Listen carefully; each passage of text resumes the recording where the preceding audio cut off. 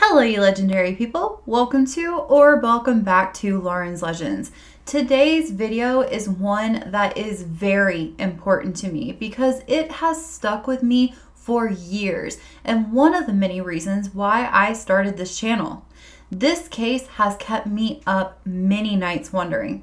Lisanne Froon and Kris Kremers, two Dutch girls who go on a trip to Panama and embark on a hike through the jungle and then are never seen again. The Panamanian government has deemed their disappearance an accident. But when their camera is found, it leads me to believe that there is so much more to the story of what happened to these two young girls. Warning. After this video, you may spend hours on Google trying to read and find out everything you possibly can about this one like I did. So sit back, relax, and get ready because we are diving right in.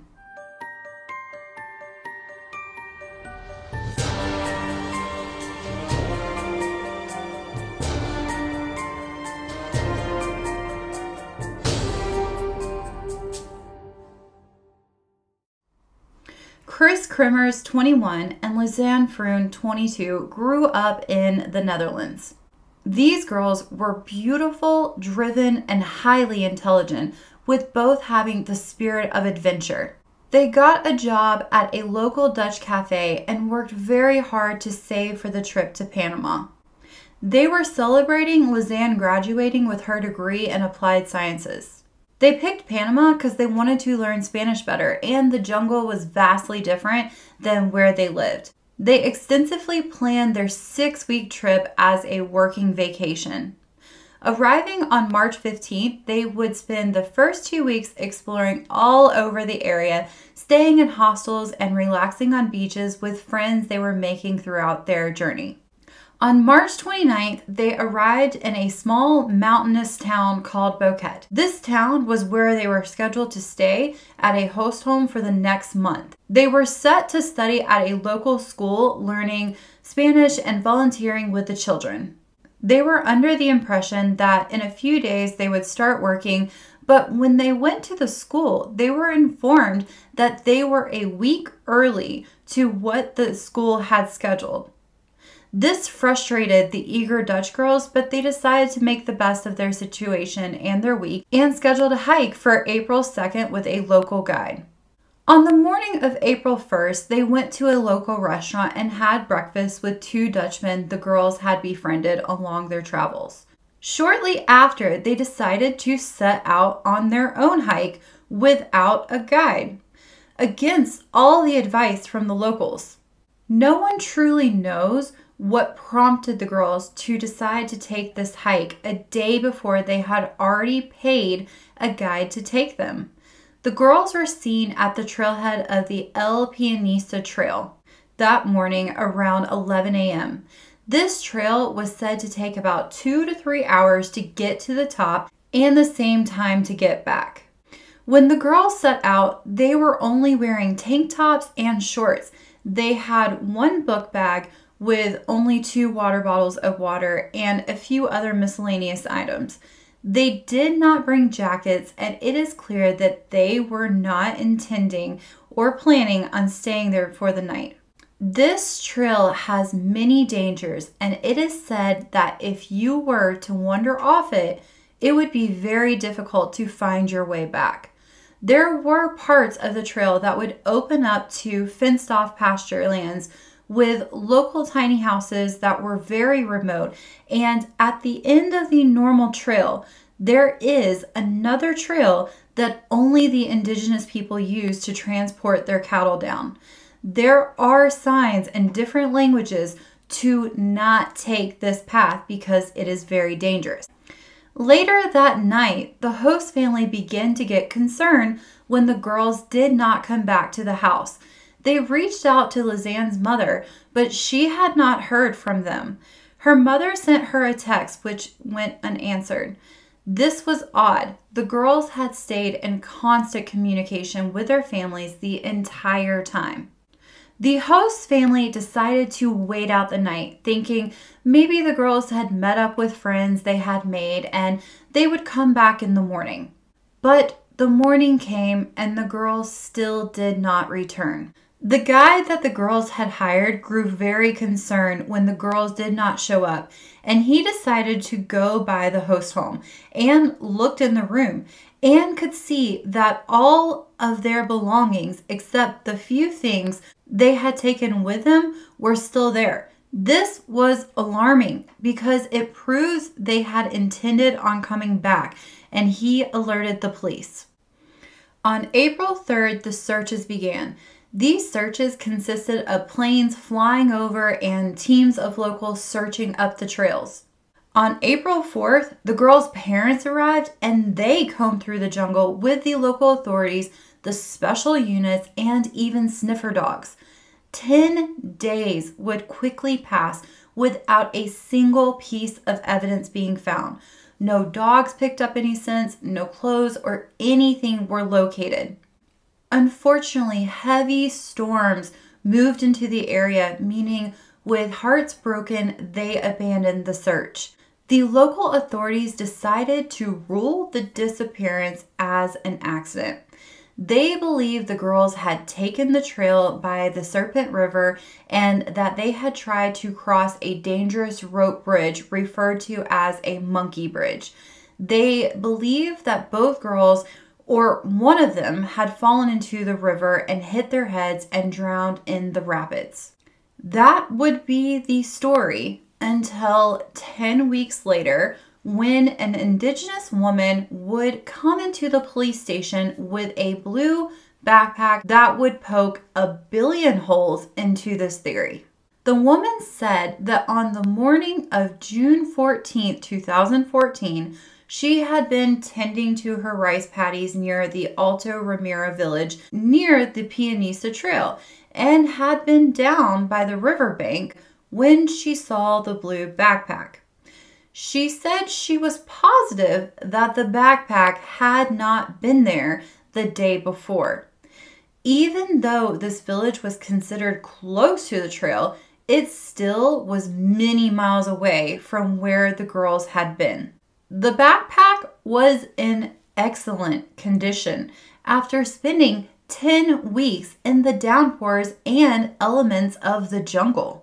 And the inside of it was completely dry.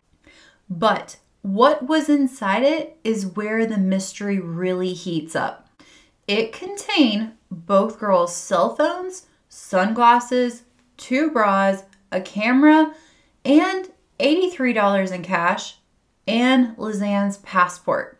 When the authorities turned the phones back on and pulled the records, they were able to show that the first emergency call had been made only a few hours after they began their hike.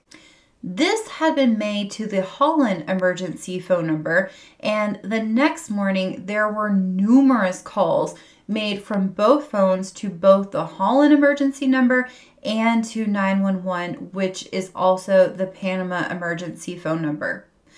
Only one call went through for 1 second before disconnecting because there was absolutely no service in the area. It was later proven that they had made 77 emergency phone calls. By the 3rd day, both girls intermittently turned their phones off and on to save battery. Then Lisanne's phone died on April 5th, but Kris's phone was still working, and between April 5th and April 11th, several incorrect PIN attempts were recorded. Kris's phone turned off around noon on April 11th for the final time. So after the phone records, the police then looked through the camera and things got really creepy. The picture started out like you would expect. 2 young girls enjoying themselves, taking selfies with a beautiful landscape. But the last pictures of the hike grew ominous, and as they began placing them further away from Bouquet.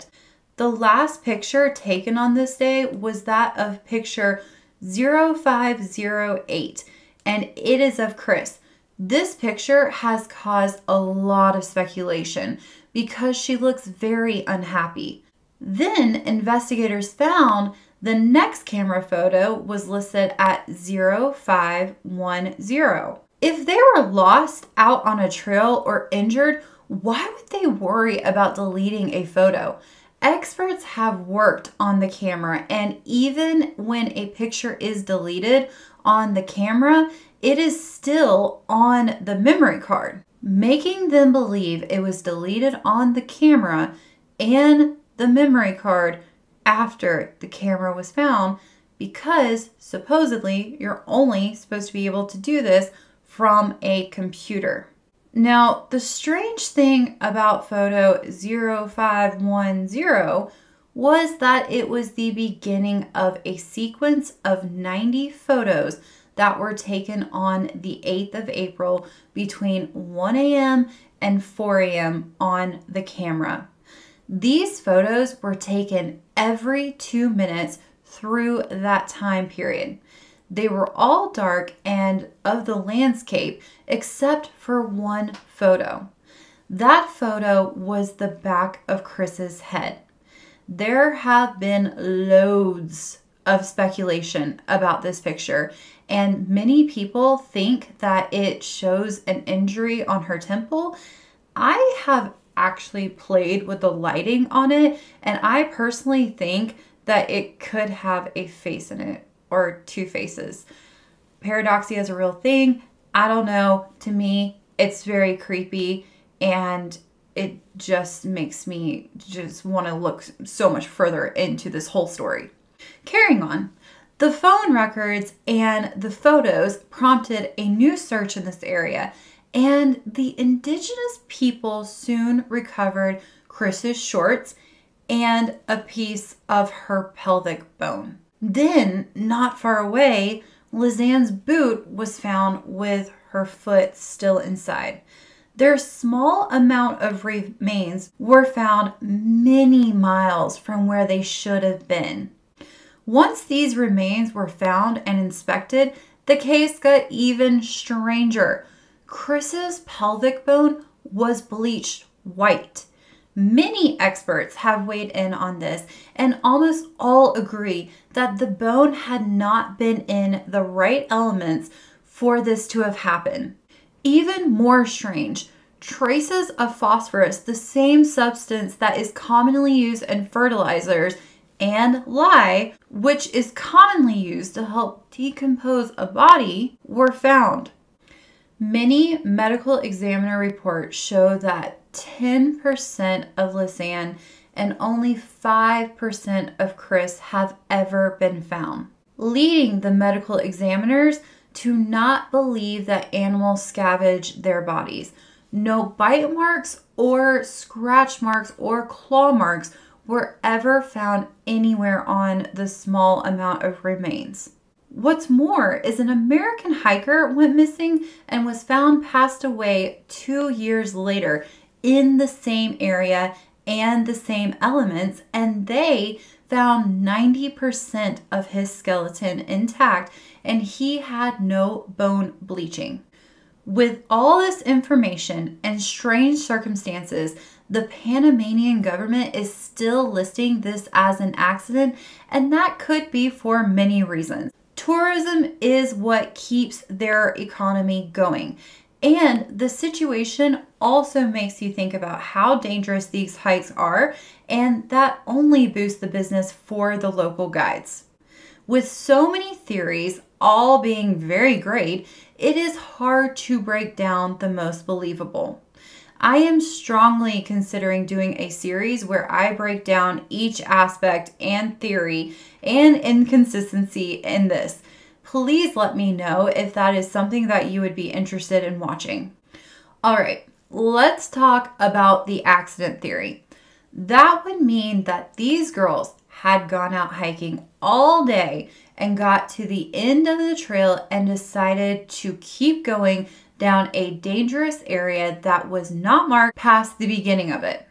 Being a hiker myself, I have actually been lost in the forest at night with 3 other girls. we decided to be careful and move slow while using the flashlights to go down the mountain, knowing that was the best case scenario to get back to our cars. And after quite some time and a little bit of scariness, it finally worked. Okay, so if there was a really harsh edit right there, I do apologize. My camera died, and yeah, we're just gonna go right back to where we were. So we get down to our cars and it worked. But these girls would have had to keep going, and most likely uphill, with no point or reason. They had already been to the pretty views. Then one would have had to get hurt, prompting the first emergency call. Then they would have had to needed to settle in for the night. They were very underdressed, and it would have been freezing, and they had no food. If we go by the phone records, it would seem that Kris passed away and then Lisanne was trying to get into her phone, and that would account for all the wrong entries. But that would also mean that Lisanne somehow survived in the jungle for 11 days and then took those strange nighttime photos. Was she trying to map out where they were? Was she trying to flash the light to alert the searchers? Was she trying to leave a breadcrumb in case her camera was found for her family on where she had been? Or was she trying to use the flash to scare off an animal? One of the reasons this is so hard for me to believe is, why didn't she use the camera to record a goodbye message to her family? That would be one of my first thoughts, is to record something telling my mom and dad I love them and this is what's happened to me. I am personally convinced it was foul play and that these beautiful girls were somehow captured for nefarious reasons. There is quite a bit of human trafficking in this area, as well as cartel activity. The cartels are also known as being famous of disposing their victims by using lye. Another huge theory out there is that the tour guide is involved in some way. He is one of the last people that the girls spoke to, and depending on who you talk to, he is either the best guide or a woman should trust being alone with, and he was able to look into their room before the authorities did. The remains were also found a few miles from his home. The authorities have cleared him, but the questions in people's minds still remain. I do believe there are too many strange things here for there not to have been a third party involved. I wonder if picture 0509 had someone in it that shouldn't have been. I wonder if the rumors of the local government being corrupt played a part, and I wonder if the girls were taken and someone else took those photos to confuse others even more. I also think they might have disposed of the remains because the case was heating up and with people coming in from all over the world. Whatever the case is, my heart truly goes out to those two girls that would have done amazing things in this world and to their families. As much as this case has haunted me, I cannot begin to imagine what this does to them and their loved ones. This case haunts me too because I can see a lot of myself in these adventurous girls. I have been on amazing wild hikes with my girlfriends, going through the Grand Canyon or in the middle of the gorge in North Carolina and getting caught in a cave during a thunderstorm. And I just can't imagine what these girls went through. I also do believe that it's very important to take a first aid kit with you when you're going off the grid to a place that doesn't have service. I do know that there's little beacons that you can get as emergency beacons. You can push a button on that will alert the emergency services. I need to get one for myself as much as I do go into the wilderness. But what do you think about this story? Would you like me to do a series on it and break down all the inconsistencies throughout the entire story? Please let me know in the comment section down below. Thank you so much for watching as always, and I hope you have a wonderful day. I will see you next time.